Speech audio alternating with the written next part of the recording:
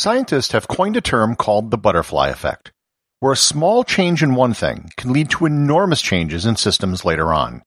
Nothing in history exemplifies this more than the series of unfortunate coincidences that occurred on June 28, 1914 in Sarajevo. The repercussions of those events can still be felt around the world today. Learn more about the assassination of the Archduke Franz Ferdinand on this episode of Everything Everywhere Daily.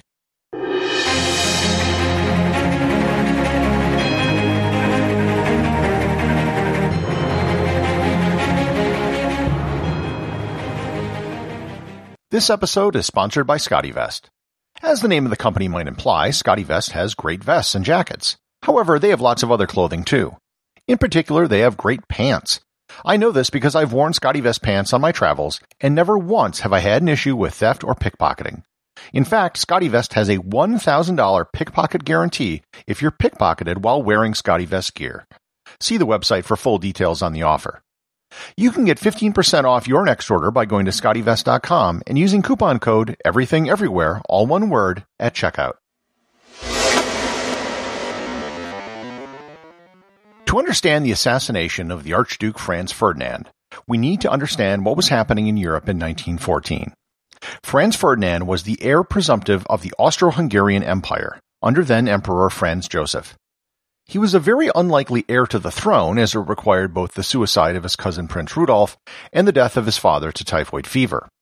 He was a particularly well-traveled person, having circumnavigated the world in 1898 and spent time in Australia and the Pacific. He was also one of the wealthiest people in Europe, having been named the heir of the Duke of Modena in Italy. Europe at the time was dominated by a few large countries, and in particular in Eastern Europe, the Austro-Hungarian Empire dominated a huge part of the map. Serbia and Montenegro were independent, but other southern Slavic lands, such as Bosnia, were part of the Austro-Hungarian Empire. Bosnia had been annexed to Austria-Hungary in 1908, which sparked outrage of many Slavs living in the region and in Serbia. There was a movement to join all of the Slavic people in the Balkans into a single country called Yugoslavia, which means Southern Slavic land. In Serbia, the monarchy, which had been friendly to the Austro-Hungarians, was violently overthrown in 1903, and a more nationalistic king was installed. And I do mean violently. The king was shot 30 times, he was then disemboweled, stripped, and thrown out of a window onto a pile of manure.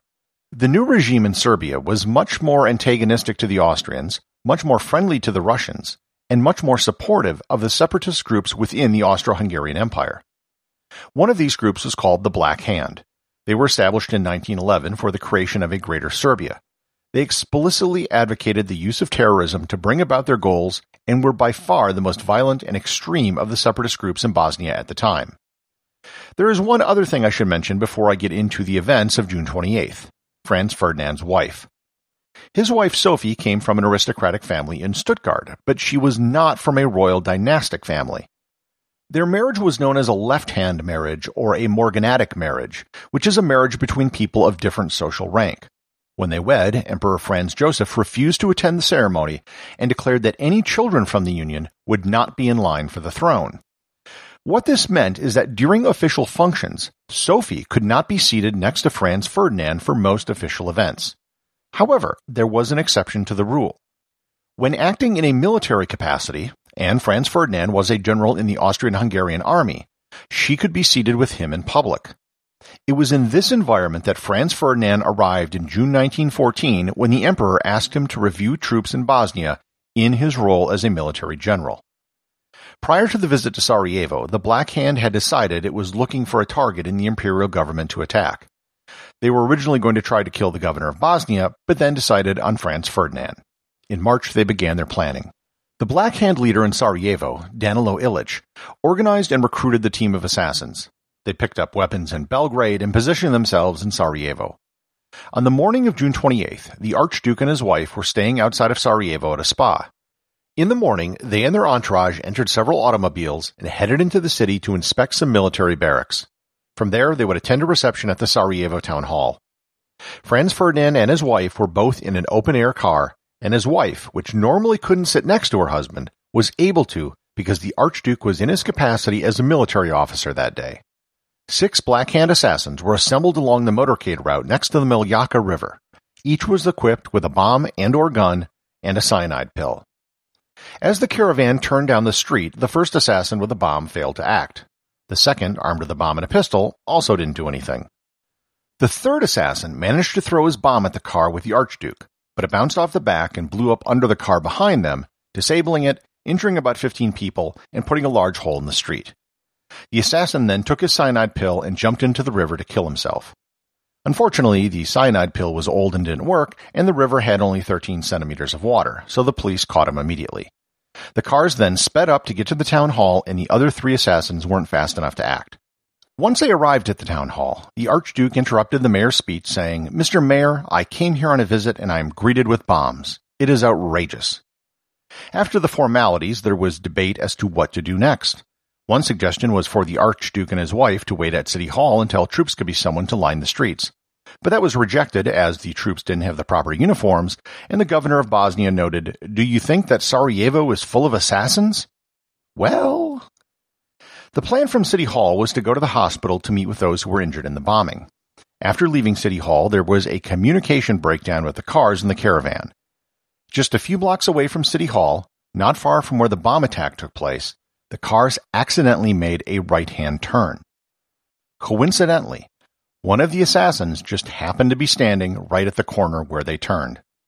As the cars tried to back up to correct the error, 19-year-old Gavrilo Princip jumped on the running boards of the car and fired 2 shots. One went into the neck of the Archduke, severing his jugular vein, and the other into the abdomen of his wife, Sophie. Both were dead in minutes. Princip tried to shoot himself, but the police were on him almost immediately. What happened here was certainly a tragedy. However, if I can be totally blunt, other members of the European nobility have been assassinated, and we don't really remember most of those events, and I'm not doing podcasts on them. What made this assassination different was what happened afterwards. Serbia made a statement that Austria should have known that this might happen, but then retracted it.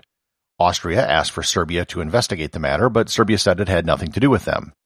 Things escalated rapidly, and exactly 1 month later, on July 28th, the Austro-Hungarian Empire declared war on Serbia.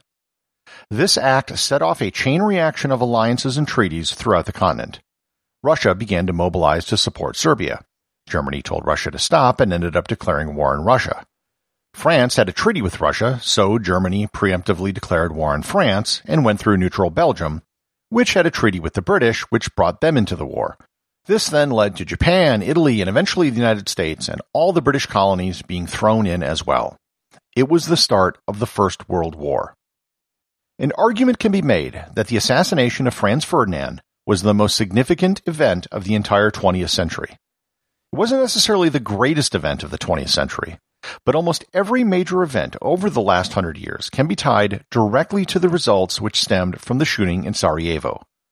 The assassination led to the First World War, from which the Treaty of Versailles led to the rise of the Nazi Party, which led to the Second World War, which led directly to the Cold War, which led to the space race, and the invasion of Afghanistan, which resulted in the rise of Al-Qaeda, 9/11, and then ISIS. Maybe World War I might still have happened. Maybe some other spark might have set things off. But the assassination is what happened, and it's the starting point for a series of horrible events that took place throughout the 20th century. As I noted in the introduction, the butterfly effect can be a powerful thing, and the entirety of world history can be changed by someone taking a wrong turn down a street in Sarajevo. Executive producer of Everything Everywhere Daily is James Makkyla. Please remember to support the show over at patreon.com, where you can get exclusive merchandise and to leave a review on Apple Podcasts.